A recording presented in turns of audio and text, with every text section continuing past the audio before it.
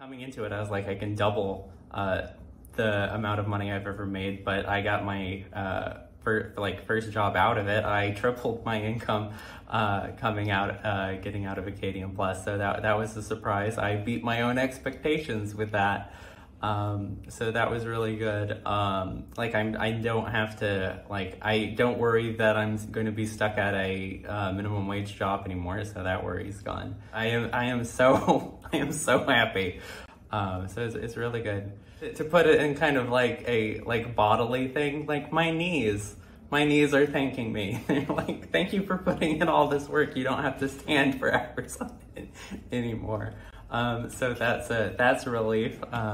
But then I get to do things now that I would there is no way that I would have been ever, minimum wage job, going to a spa day this weekend, can't do that. Making the money now, I could do that twice a week if I wanted to. So so that's very nice. I can plan for things like not just taking a day off here for vacation. I can actually plan to go. I can plan to go somewhere. If I wanted to, I could go, let's plan a trip to Bali 6 months from now. I can do that if I wanted to. Where previously, no, there is no way I could even plan for that. Couldn't do it.